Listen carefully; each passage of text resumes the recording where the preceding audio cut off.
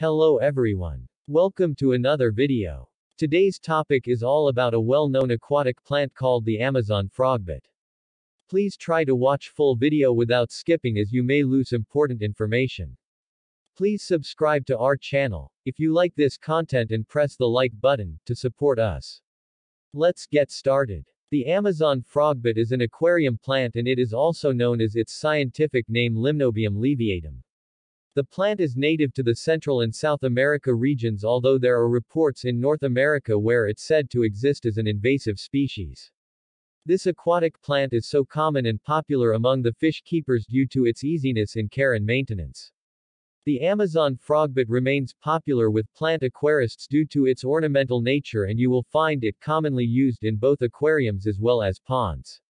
When the plant is still young, it has a characteristic of growing flat leaves that float on the surface of the water.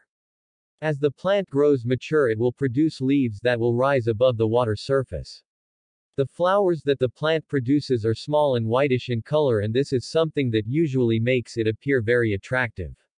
The plant looks so beautiful with round-like flat leaves that hover on the water surface. As the plant grows mature, it produces whitish flowers that go above the water surface, thus giving a spectacular appearance.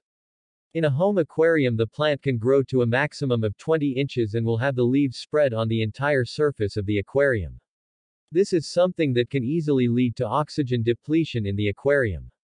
The Amazon frogbit is also known to prevent other plants within the same pond or aquarium from getting sufficient sunlight. Due to these properties of the plant, it is not advisable to plant it in an aquarium that has fish in it. Doing so may end up stifling the fish in the aquarium of oxygen. Remember, fish need sufficient oxygen for them to live a healthy and active life. Amazon frogbit grows in soft and freshwater with a pH range of 6 to 7.5 with moderate light. Generally, the plant is native to the South and Central American areas, although it not uncommon now to find it growing as an invasive species in North America. It grows in California, where it is regarded as an invasive species, probably introduced there by people involved in the aquarium trade. Due to its high adaptive nature, the plant is known to easily adapt to diverse environments. It has spread rapidly in areas that were not its native range, like California. Even though the plant is easy to care for and hardy, there are certain parameters about it that need to be adhered for it to thrive. The topmost part of the plant needs to be kept relatively dry at all times, this because if the top part of the plant is allowed to get wet, it will start rotting. The water needs to be changed regularly if the plant is being kept in a tank inside a house. Allowing the plant to stay too long in the same stale water for many days will also cause it to start rotting. The plant is susceptible to snails as it offers an easy meal to them. This therefore calls on you to avoid keeping a large population of snails in a tank where you wish to have the plant grow. You can grow the plant in the middle of the tank if you have snails in your tank to help save it from the ravages of the animals. Alternatively, if you have to keep snails in the same tank where you grow the plant, keep the Malaysian trumpet snail. This type of snail belongs to the class of snails that are plant-friendly. The fact that the plant is floating plant, there will be no need for you to continually add CO to the tank water. You will, however, need to add fertilizer to the water on a regular basis, especially when you perform the weekly water changes. As for lighting, because it is a floating plant, it isn't much of a concern due to the fact the plant will be directly open to light. You can, however, offer moderate to high lighting. Use full-spectrum T5 or T8 bulbs, but you can as well use LED lights, as a cross-section of aquarists have also successfully used them. The plant usually reproduces sexually via flower pollination and seed production, but it is usually quite of a challenge to achieve this in a home aquarium. In most aquariums, the production of the plant usually occurs through a process that is known as stem fragmentation.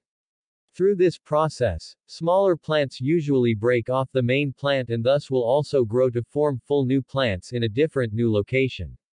The plant is mostly used as an ornamental aquarium plant due to its ability to grow round like flat leaves that float beautifully on the surface of the water. Because the young plants will grow flat leaves floating on the surface of the water, they make a great addition on the aquarium.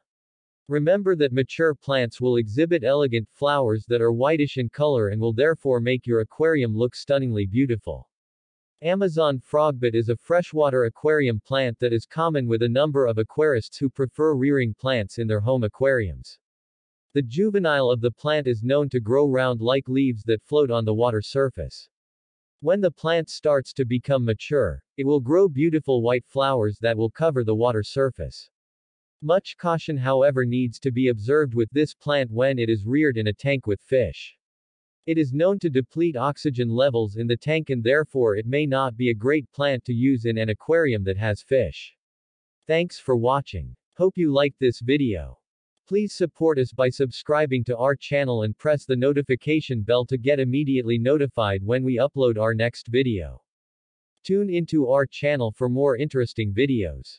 Please give a like if you like this content and share it with your friends and family. Please also comment your thoughts and opinions about this video in the comment section. Take care and see you in our next video.